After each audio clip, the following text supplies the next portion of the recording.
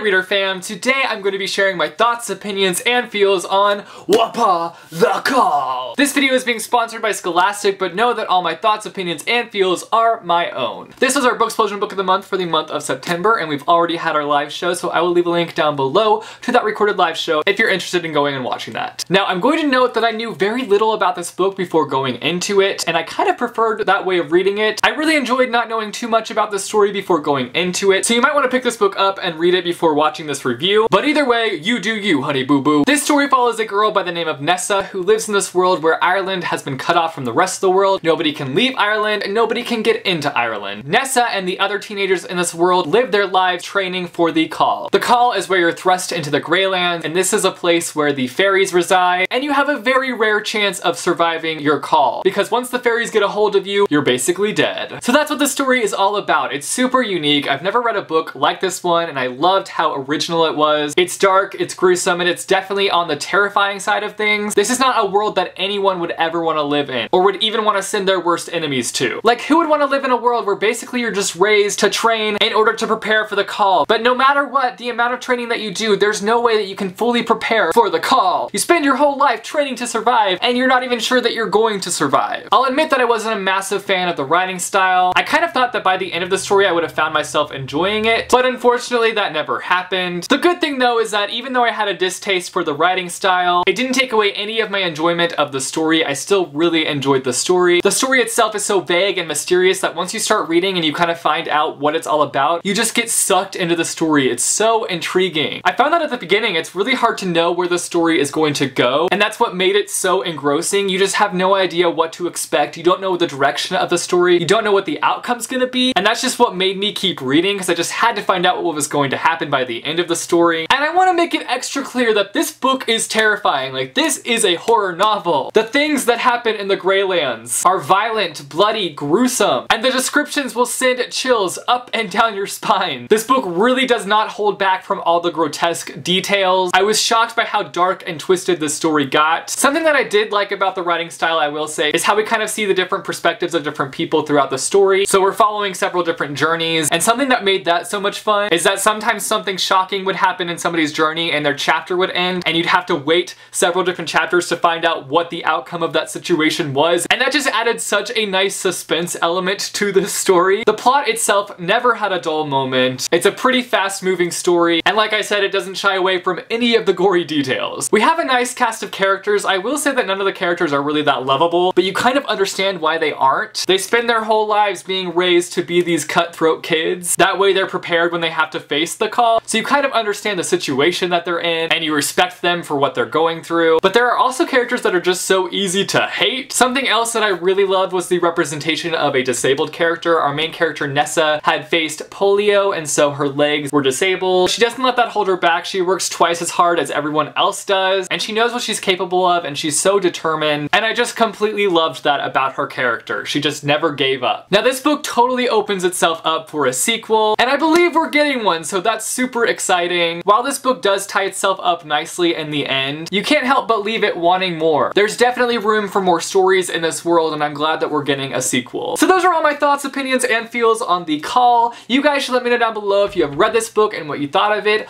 or if you haven't read this book and you were planning to pick it up. If you like this video, be sure to give it a big thumbs up. I post videos every Monday, Wednesday, and Friday, so click subscribe if you want to be notified for when I post new videos. Thanks for watching, guys, and I will see you soon with a new video. Bye, too.